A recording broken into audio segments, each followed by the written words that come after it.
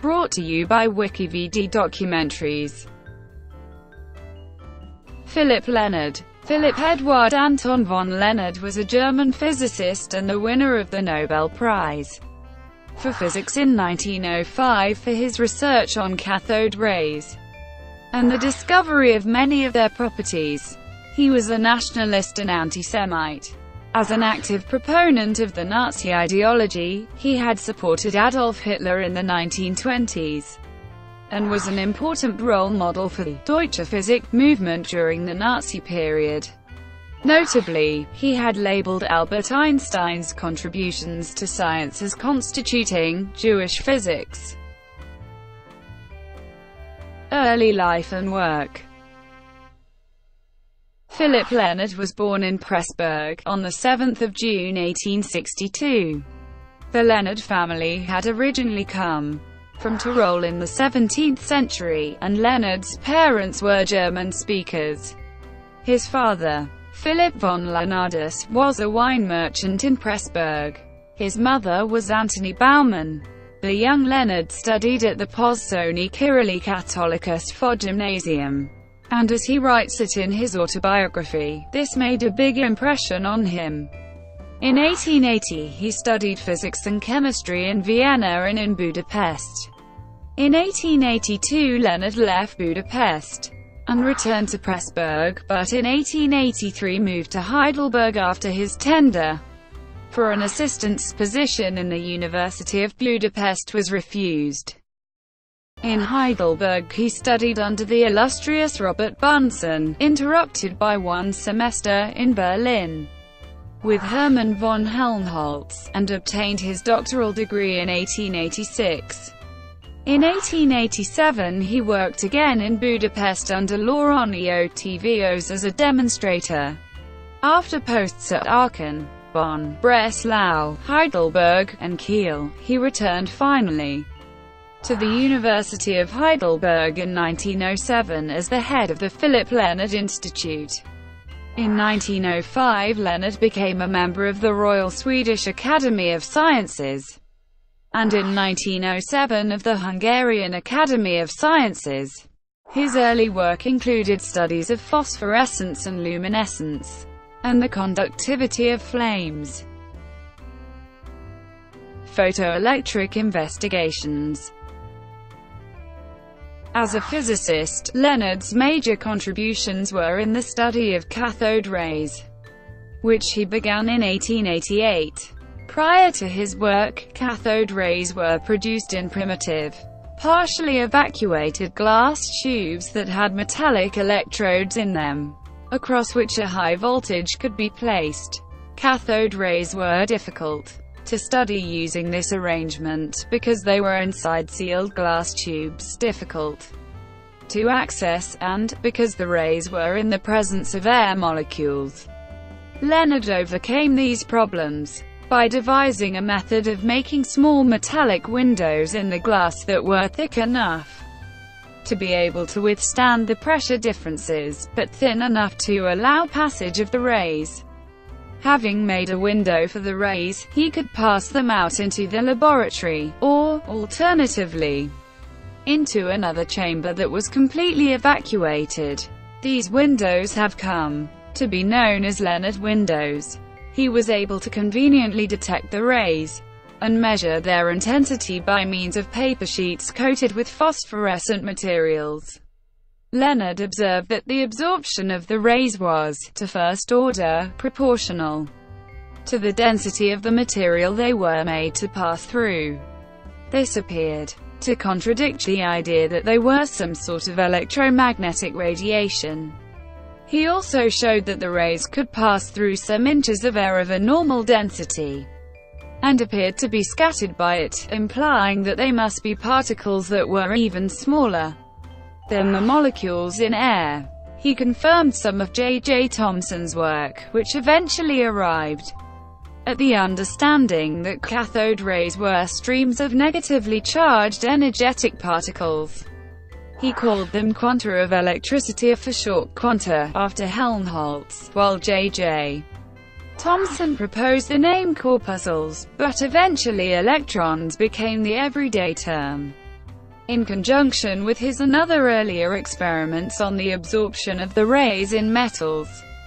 The general realization that electrons were constituent parts of the atom enabled LENARD to claim correctly that for the most part atoms consist of empty space. He proposed that every atom consists of empty space and electrically neutral corpuscles called dynamids, each consisting of an electron and an equal positive charge.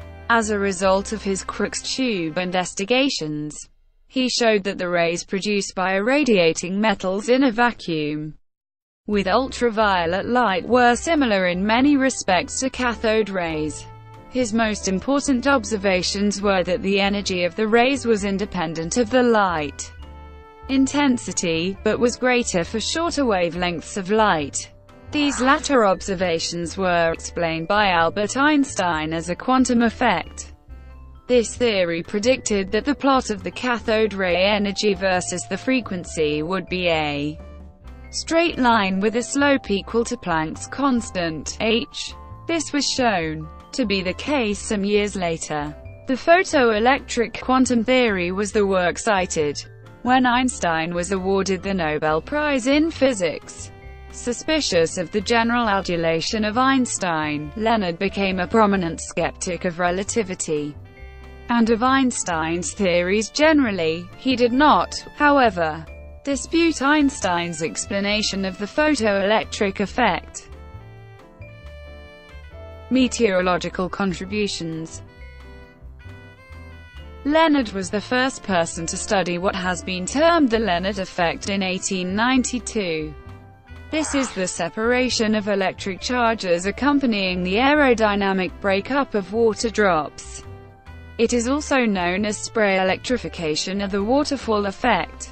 He conducted studies on the size and shape distributions of raindrops, and constructed a novel wind tunnel in which water droplets of various sizes could be held stationary for a few seconds. He was the first to recognize that large raindrops are not tear-shaped, but are rather shaped something like a hamburger bun. Deutsche Physik. LENARD is remembered today as a strong German nationalist who despised English physics, which he considered to have stolen its ideas from Germany. He joined the National Socialist Party before it became politically necessary or popular to do so. During the Nazi regime, he was the outspoken proponent of the idea that Germany should rely on Deutsche Physik and ignore what he considered the fallacious and deliberately misleading ideas of Jewish physics, by which he meant chiefly the theories of Albert Einstein, including the Jewish fraud of relativity. An advisor to Adolf Hitler, LENARD became chief of Aryan physics under the Nazis. Some measure of LENARD's views on certain scientists may be deduced through examination of LENARD's book, Great Men in Science, A History of Scientific Progress, first published in 1933. The book was translated into English by Dr. H. Stafford Hatfield with an introduction by the famous scientist Edward Andrade of University College London, and was widely read in schools and universities after the Second World War. The individual scientists selected for inclusion by LENARD do not include Einstein or Curie, nor any other 20th-century scientist. Andrade noted that, a strong individuality like that of the writer of this book is bound to assert strongly individual judgments. The publisher included what now appears to be an equally remarkable note on page XIX of the 1954 English edition. While Professor LENARD's studies of the men of science who preceded him showed not only profound knowledge, but also admirable balance, when it came to men of his own time he was apt to let his own strong views on contemporary matters sway his judgment. In his lifetime he would not consent to certain modifications that were proposed in the last study of the series. LENARD retired from Heidelberg University as professor of theoretical physics in 1931. He achieved emeritus status there, but he was expelled from his post by Allied occupation forces in 1945 when he was 83. He died in 1947 in Messelhausen.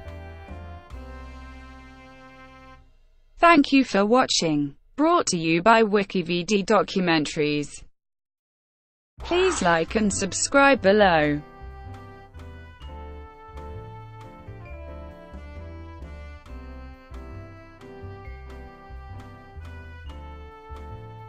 Please like and subscribe below.